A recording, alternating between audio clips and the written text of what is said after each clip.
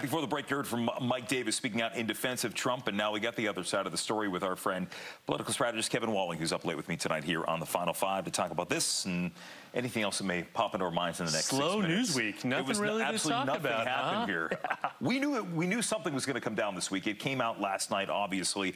What went through your mind as you saw all this news coming out of Georgia? Well, certainly the level of research, interviews, the kind of damning nature of this indictment that was well researched, well put together. The fact that there are so many indicted conspiracy folks involved in this RICO charge, which is, stems from how we used to go after the mob, interestingly enough, is what kind of struck me the most about this indictment. Well, of course, and Rudy Giuliani's in with that, who, when he was U.S. Attorney in New York, he was pioneered the use of RICO when it came to fighting gangs and things along those lines in New York.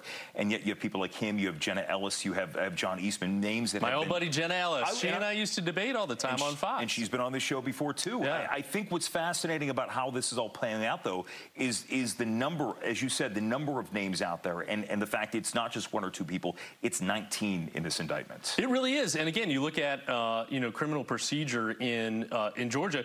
Georgia's one of two states where the governor doesn't have pardon power. Yeah. Right. So Donald Trump, even if he is elected come 2024, can't pardon himself on state level crimes. And there is no, there's every indication that some of these people are likely to flip, just like the mob did with RICO charges, just because the former president can't spend a fortune on the co-defendants in this case. You know what was interesting, though, is we were hearing Mike Davis speaking a little bit earlier.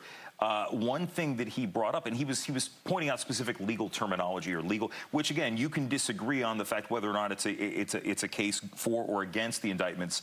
But the one thing the former president has been doing, he's not citing legal precedent. He's going after Fani Willis. He's saying that she slept with gang members, that she was involved with the Black Panthers. And I think that really speaks to where we know the former president's going to where his defense is coming from here.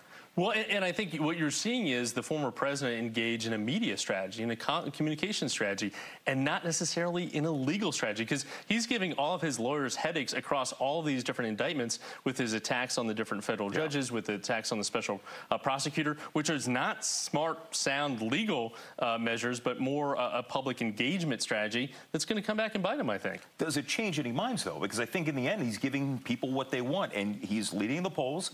He said time and time again he needed the fourth indictment to sew up that nomination. He certainly has that fourth indictment now. Well, again, certainly I think this case will play out differently if there is a camera allowed in the courtroom. Of course, that has to happen before the 24 election. There's not an indication that it actually will take place before then.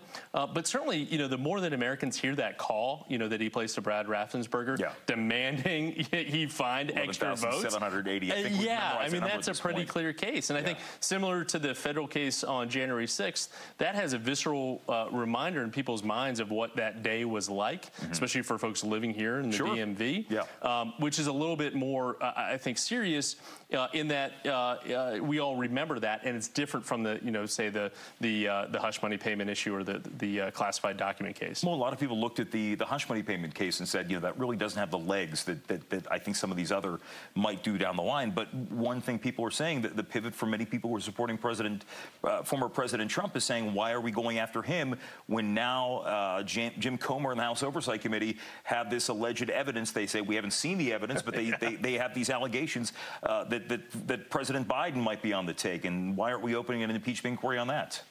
Day in and day out, James Comer, God love him, is out there talking about bribery, talking about all kinds of things with the Biden family without producing one shred of evidence as part of that. If the Republicans want to impeach somebody, they can impeach Hunter Biden, based on the evidence. I don't think he has a shot at the 2024 nomination. Exactly. Yeah. But again, there's no links whatsoever, that the Republicans have been after for months in the majority, coming up almost on a year, and we haven't produced any kind of evidence that we've seen. So we have two.